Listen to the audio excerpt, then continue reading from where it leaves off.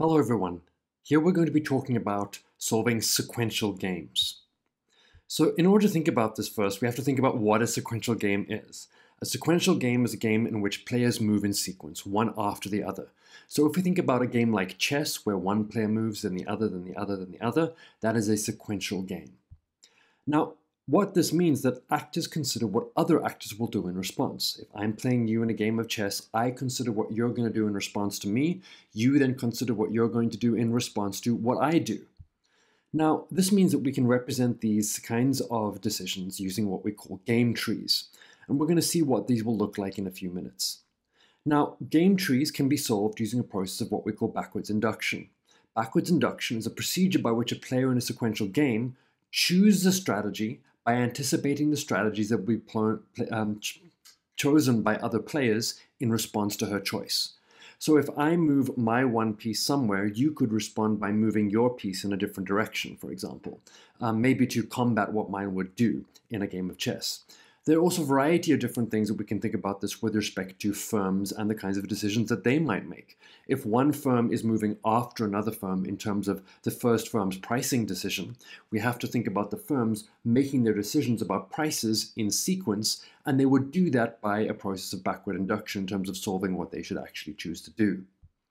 Now, when we do this, we're going to then think about what we call an extensive form game, which is a game portrayed by a game tree in which the sequence of the actions by the players is made explicit through that structure of the game. So the player at the top of this game tree, as we're going to illustrate it, they're going to be the first mover, and then subsequent players are going to move later down the tree in sequence after the first player. Now, we're going to contrast these in terms of the two different forms that we're accustomed to seeing. The first form is what we call a normal form representation, and that's the description of a game by a matrix of strategies with payoffs associated to each strategy profile. So the 2x2 games where we've seen the players with their strategies and the payoffs in each cell, those are the normal form games with the payoff tables that we've seen previously. This extensive form game, which we're now going to see, is going to be a different depiction which allows us to identify the sequential movement of the game through the depiction of the game tree. So let's think about this. We have our 2x2 table of the game between Aram and Bina. We now want to think to ourselves, what would happen in this game if Aram were the first mover in the game? So let's think about what Aram will do. We can write his name and depict what he will do. So he is going to be at the top of the game tree. Now, the idea of a tree is a bit strange because it's actually going to be like an upside down tree.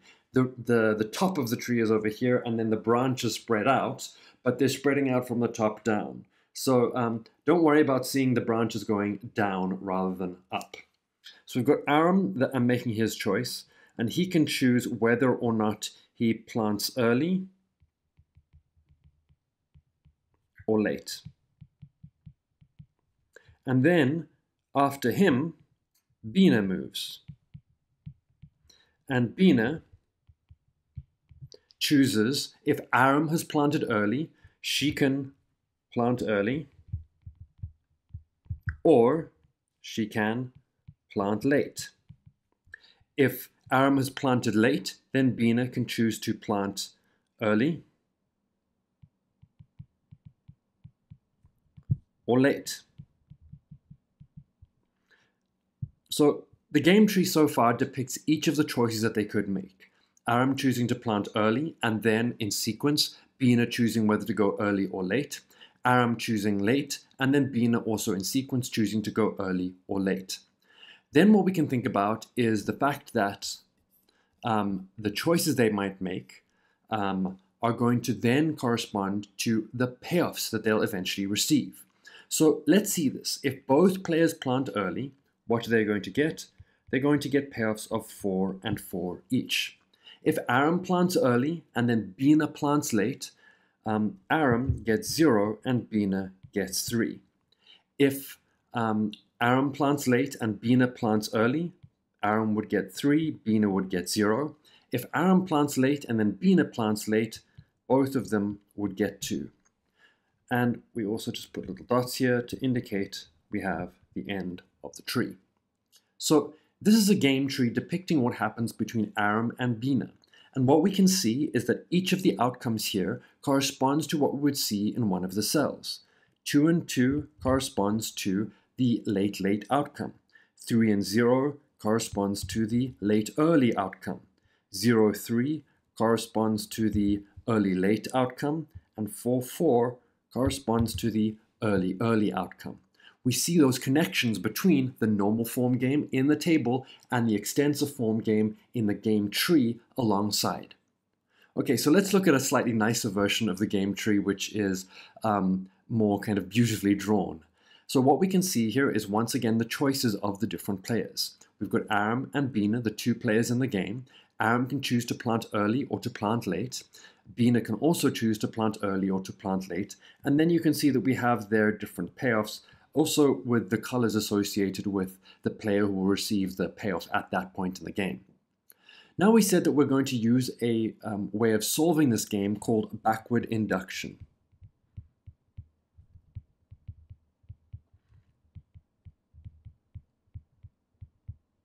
Backward induction or backwards induction, depending on who you ask. Now here, what are we going to have to think about? We're going to have to think about the payoffs that the different players receive at different decision points in the game. So if you are Bina and you are thinking about what happens when Aram has planted late, what do you think of there? You're thinking, I can plant late and I can get a payoff of 2, or I can plant early and I can get a payoff of 0. So what this tells us is that Bina, when choosing whether to plant early or plant late, she sees 2 versus 0, she will not plant early. So what we say is that she will prune that branch of the tree. She will cut it off. She's not going to choose that branch of the tree. Now, let's look at the other side of the tree. If Aram plants early, it's gone down here, then Bina is choosing whether to plant early or to plant late. If Bina plants early, she can get 4. If she plants late, she will get 3. 4 is better than 3, so in the sequential version of the game, if Aram has planted early, then Bina will plant early. She will prune the plant late branch. She will not play plant late if Aram has played plant early.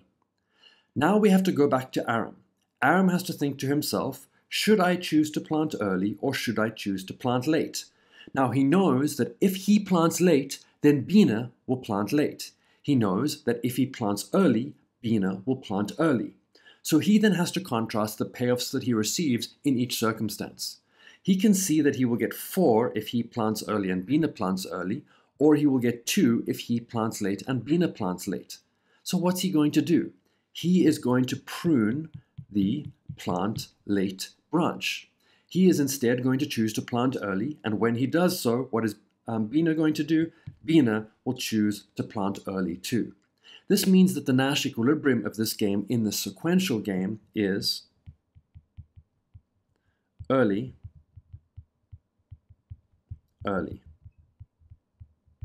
That's the unique Nash equilibrium of this extensive form interaction. Now, what we see here, just in case you're wondering, is also the same figure step by step with the branches that they're not going to play pruned off. So here I've got the branches pruned off for Bina, where the things that she's not going to play, late if Aram plays early, and early if Aram plays late, those are pruned off, like I had done in the previous figure. And then similarly, if we're trying to look at the full game, we can see there with plant late, Aram is not going to do that. We have the arrows here depicting what he will do, the blue arrow, and then the red arrow indicating what Bina will do. She will go down and they will get payoffs of 4 and 4.